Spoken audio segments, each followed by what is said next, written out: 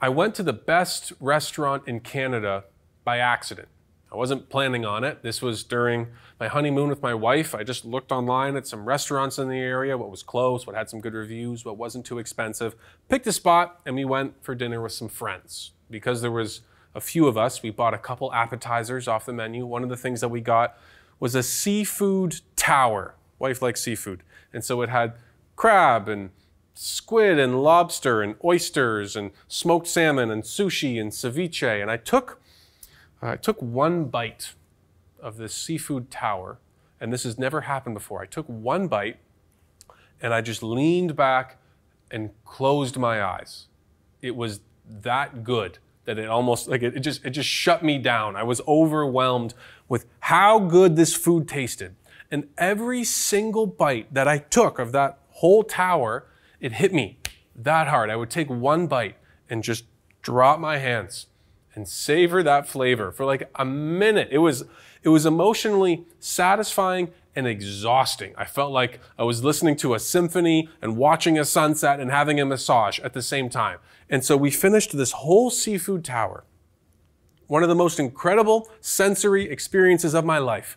And then the staff came out and started bringing more appetizers. And when they brought out the food, I thought, oh no, I don't have the emotional capacity to handle more food. And they brought out this wild mushroom tart and this elk tartare and that.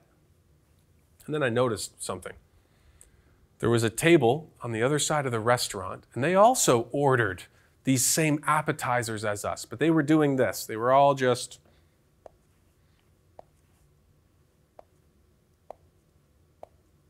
they were just staring at their phones, oblivious to this thing that was in front of them. And I almost yelled across the restaurant. Almost. It was on the honeymoon, had a little bit more filter. But I wanted to yell at them and say, hey, don't you see this thing? This incredible thing right in front of you. This is going to change your life. What are you doing looking at your phones? Look at this incredible thing. And they missed it. Maybe you're like this with pictures of your kid, right? You're at work and you're showing everyone a picture of your kid. Look at my kid. Look at him. Yeah, that's nice. No, look at my kid. Or they make you a craft, a picture at school, and you're showing it to all your friends, your colleagues. Look at this picture. I made them. They made this picture. I partially made this picture. Look at this thing. Or you're showing everyone a picture of your dog on Halloween. Look, he's Batman. Look at my dog. He's Batman. This frustration, this worry that people might miss something incredible that's right in front of them. Now, in a very loosely similar way, this is what the Apostle Paul is doing in the final part of the book of Romans. If we think of the book of Romans like a symphony, chapter 8 is one of the peaks, one of the crescendos of this symphony of the book of Romans. This final part of the chapter is the very height of that crescendo of the whole book of Romans. Paul has been giving this beautiful and multi-layered description of us as humanity, our position, and God and His holiness and His justice, and how we're in need of redemption, and how He sent His Son, and we receive right standing with God because of what happened through Jesus. And he's laying all these things out, and he wants us to see the significance and the implications of this. And to do so, he's going to ask several rhetorical questions. He's going to ask questions that he wants us to answer. And as we answer these questions, we're going to be connecting the dots and seeing the beautiful truths that come out of this. So Paul is going to ask you 6 questions today. So let's dive right into it. If you have a Bible, I would encourage you to turn to Romans chapter 8, and we're going to start in verse 31. Verse 31 says this: "What then shall we say to these things?" When he says to these things, he means everything that he's laid out in Romans chapter 8. And Romans chapter 8 is kind of responding to the several chapters of Romans beforehand. So think everything Paul has said, everything he's been laying out. What then shall we say to these things? What do you say? How do we respond to this? If God is for us, who can be against us? That's the first rhetorical question. If God is for us, who can be against us? And what would you say? What's the answer? No one. That's the answer that Paul's going for here. No one is the expected answer, which is It's kind of wild if you read this, because if you look at the Apostle Paul, he has been whipped, given lashings 5 different times, and each time he received 39 lashings. He's also said that he was beaten with rods 3 different times. He said that he's been thrown in jail and imprisoned so many times that he lost count. And you say, you really think no one can be against you? Paul, did you forget something? And no, of course not. Verse 28 of Romans chapter 8 says that all things work together for good for those who are called according to God's purpose. So everyone else is in it for themselves, but God is in it for us. And that's really good news. God is for you, you who are in Christ, now. He's not for you in the future. He's not just waiting for a future version of you and then God will be for you. He's not sitting around kind of annoyed, impatiently thinking, I wish Sawyer would just get his stuff together because then I can love him, then I can actually transform him and do some good things through his life. He isn't tolerating you. He isn't putting up with you. God is for you now. And so that's how Paul can say, if God is for us, no one can be against us. And if we look at the lives of the apostles, how they modeled this, how they were persecuted and counted all as gain. Many times they were locked up. So the leaders would say, we're going to lock you up. And they'll say, no problem. I'll convert your guards and I'll sing hymns of praise. Okay, well then we're going to beat you. I might know Christ and his sufferings. Okay, we're going to kill you. To live as Christ, to die as gain. So who can be against God's people? No one. If the Almighty is for you, it doesn't matter who is against you. So that's the first question. If God is for us, who can be against us? No one. Now let's look at verse 32. He who did not spare his own son, but gave him up for us all, how will he not also with him graciously give us all things? So there's 2 propositions here. The first is a question. Will he not give us all things? The answer is, he will. Yes, he will. Paul's making this argument from the greater to the lesser. If God did this, certainly he can do this. If God can lift a stone that weighs 1,000,000 pounds, he can lift a stone that weighs 10 pounds. And do you see the weight of the stone in this sentence? If God can give up his own son, how can he not give us all that we need? And if you look at the particular word here, uses the word spare. He who did not spare his own son. Most scholars say that this word spare, it's actually a connection to the same word that's used in Genesis 22:12, when Abraham did not spare his own son Isaac. Isaac was supposed to die by the hand of his father, and God provided a substitute. And that happened on Mount Moriah. It's kind of this mountainous region. And many, many years later, God would provide the ultimate substitute for those who were to perish through his son Jesus, also in the same mountainous regions of Mount Moriah. So the book of Romans says that the wages of sin are death, that we choose to live our lives, not as God would have us do it, but as how we would want to do it. We don't treat God as our Lord. We want to be our own gods. We set up our own little Sawyer-sized, your-sized thrones on your heart, and we want to do things our own way. And the consequence of living like this is that it leads to death and wrath. So Jesus comes, lives the life we cannot live, and pays our price, takes on God's wrath and death so that we can have his status in being in right standing with God as a member of his family. And when we think about Jesus dying in our place, it's important to not fall into the mistake of thinking, wow, Jesus died for me. I must be so precious. It's not that we're precious. It's that God is gracious. It's not that we're great. God is gracious. There's the joke about dogs and cats. If you take care of a dog, your dog thinks, wow, they feed me, they love me, they take care of me. They must be God. But a pet cat, they think, wow, they feed me, they love me, they take care of me. I must be God. You know that joke? If you stare into your cat's eyes, you can see Satan. But it's important in theology. You can think of theology as dog theology or cat theology.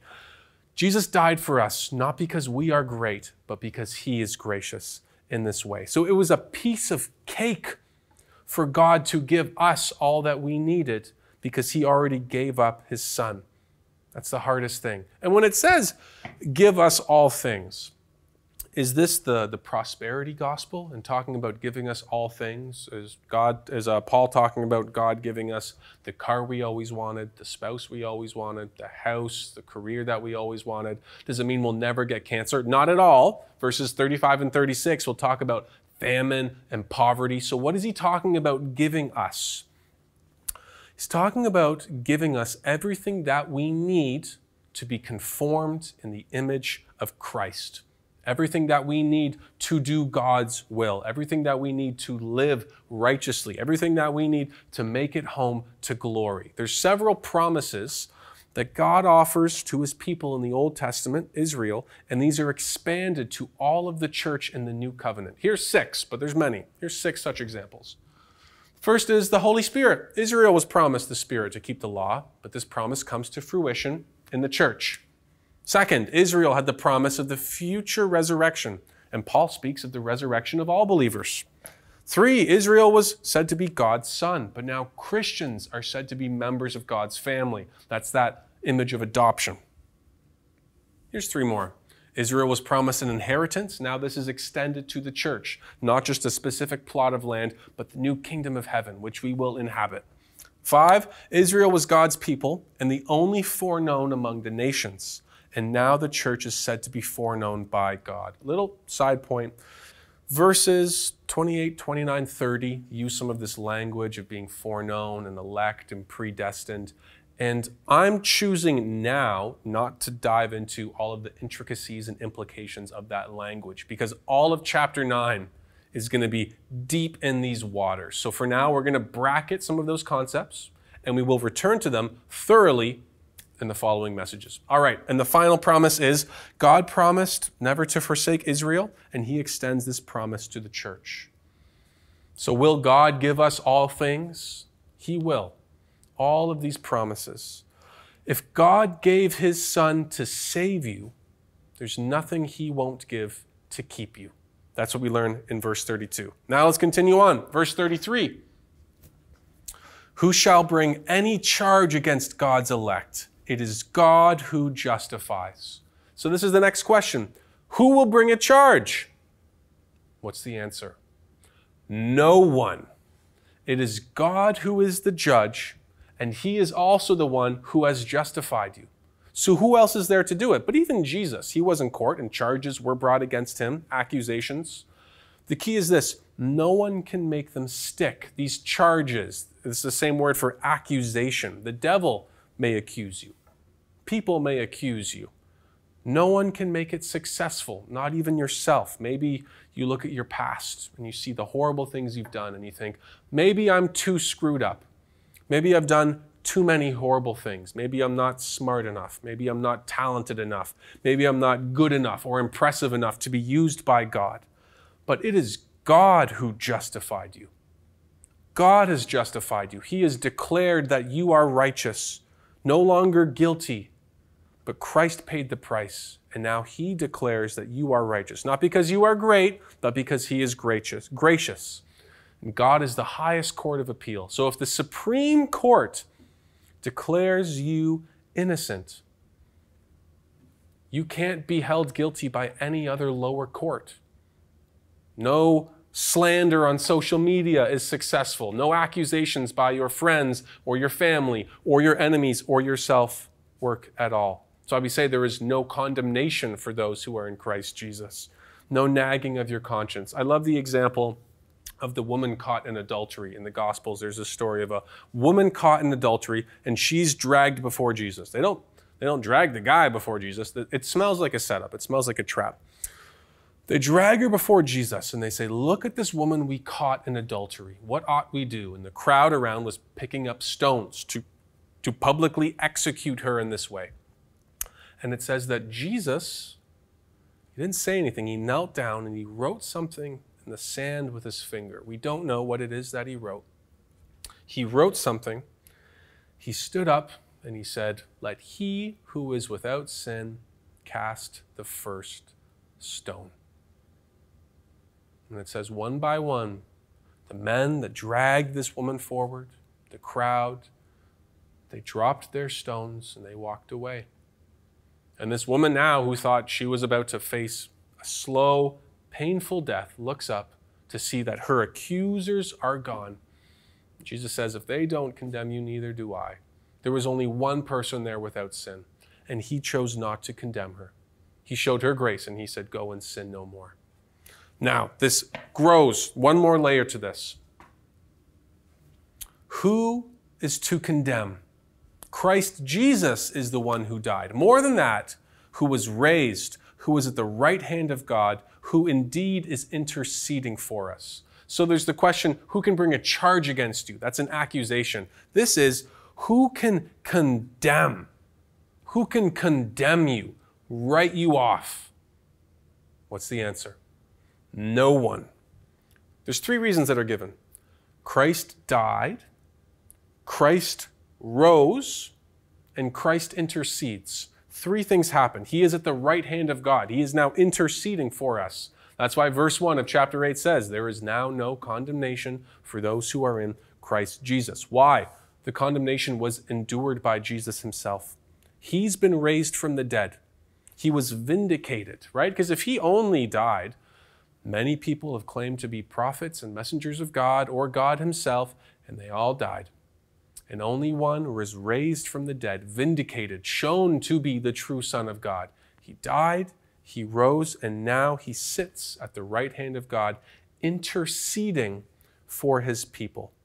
There's two examples of this. The first is Luke 22, verses 31 and 32.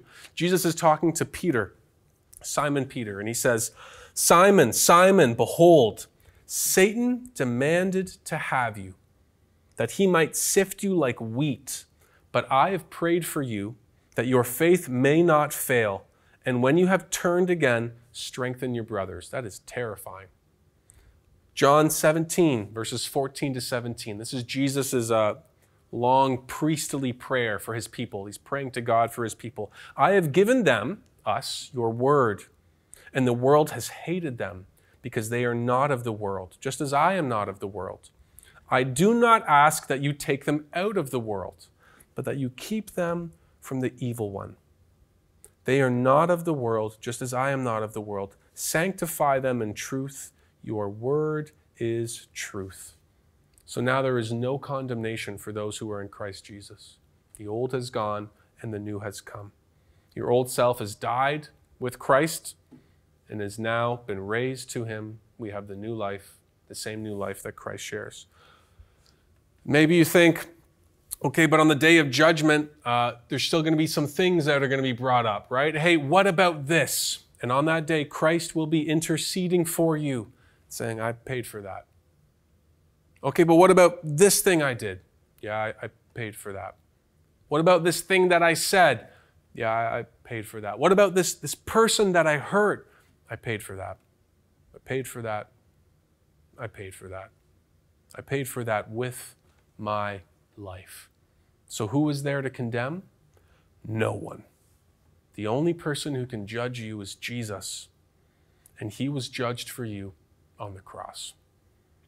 Thus far, we've seen the implications of our status legally. Paul's been laying out these arguments for our legal status because of what Jesus has done. So there's four questions. If God is for us, who can be against us? No one. Will God give us all things? He will. Who can bring a charge? No one. Who can condemn? No one. And now Paul's going to pivot. He's pivoting this language from law to love. Given our status, given the security of our status, what does this mean now for our experience as believers? Even during adoption, we talked about the legal status of adoption and also the experience of adoption. Okay, he's making the same pivot again. So let's continue on. Pardon me. Verses 35 and 36. Who shall separate us from the love of Christ?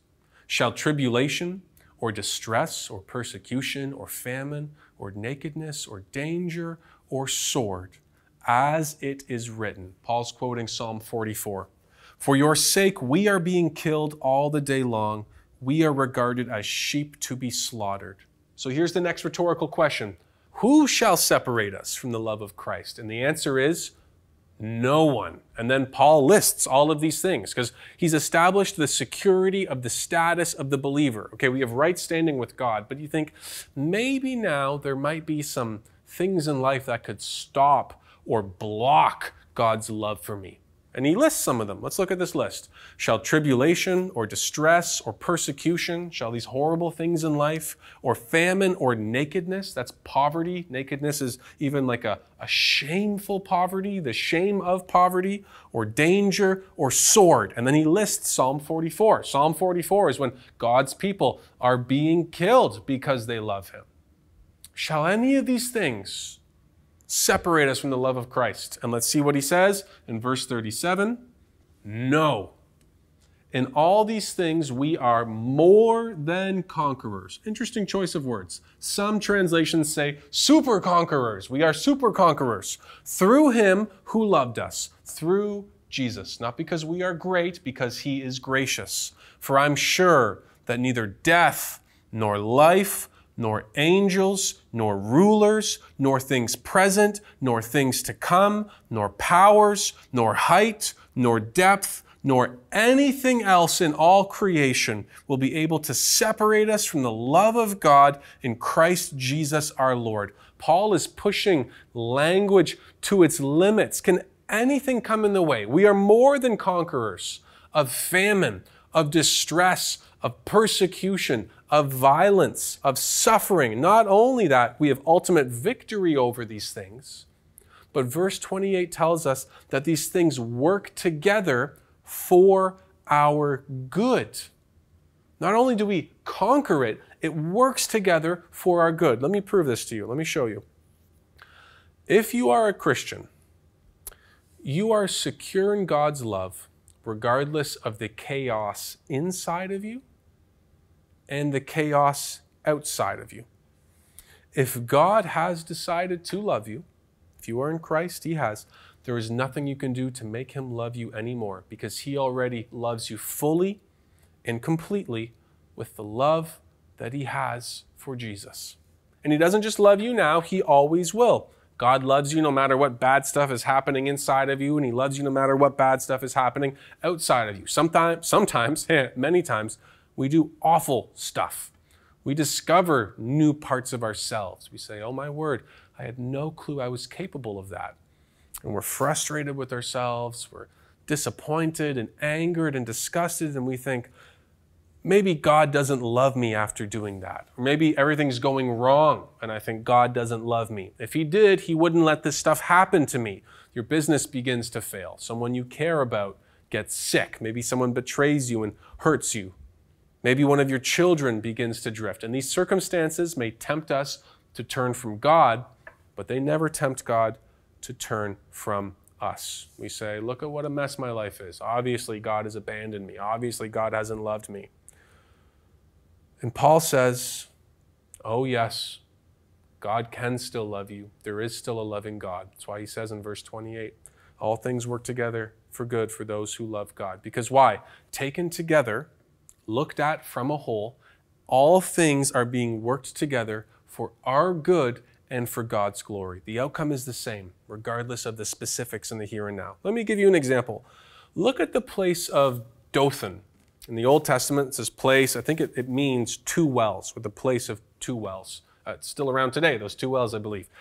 Look at the example of Joseph. Joseph was sold into slavery by his brothers at the place of Dothan.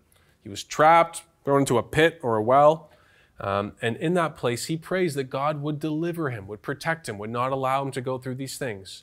And there's no immediate, loud response. He hears silence and he's sold into slavery. Now, consider the example a couple centuries later of Elisha. Elisha was in Dothan, it's a city by now, and it was besieged by an enemy, and he feels that they're about to be overrun and conquered. And he prays to God to be saved. God sends chariots of fire, and it wipes out the invading army, and everybody's saved. Now, at the outset, who does it look like God loves more? Who is God being more gracious to? Does it seem like God likes one of these people more than the others? Elisha got chariots of fire, and Joseph was sold into slavery. It's tempting to think, well, okay, one of these guys got the better deal out of this. But if you know the story of Joseph, if he hadn't have been sold into slavery and gone through those years of misery, not only would thousands, maybe hundreds of thousands of people perished from starvation and the famine, but even the sin of his brothers perhaps could have torn apart his family there and then. God was actively working everything together for their good and for his glory in the lives of Joseph and Elisha. He's always active. He's active in the slow and non-seeming answer of Joseph, and he's active in the spontaneous and fantastic and dramatic response of Elisha as well. He's always present. Paul says it's always the case. God is absolutely, infallibly, unchangeably loving you.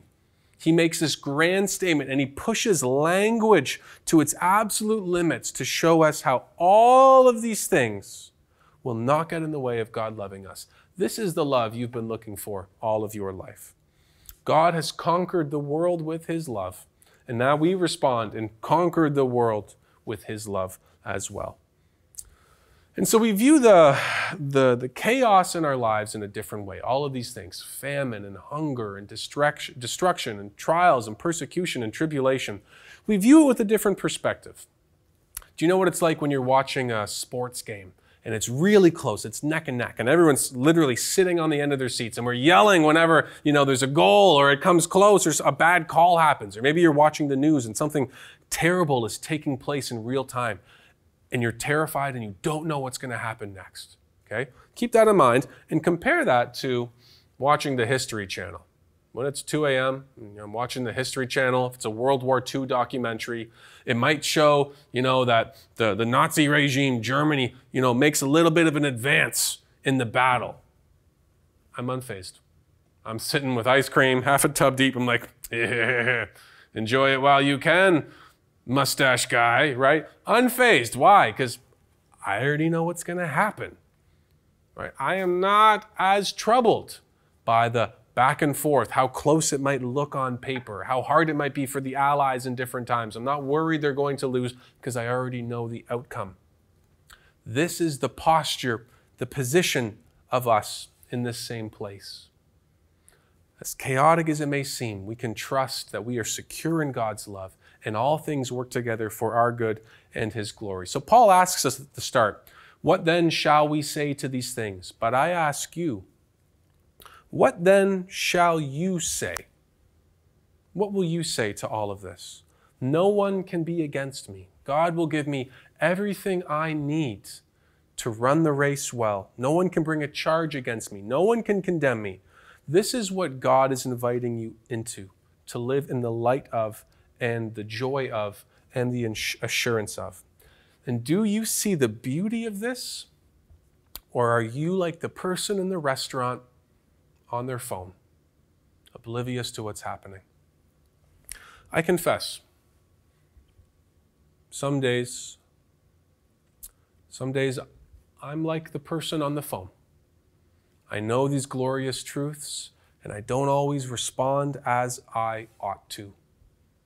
And so I confess this to God as well. And so I would like to use this next minute as an opportunity for us to respond, to reflect, to confess to these things, these glorious things that we've seen.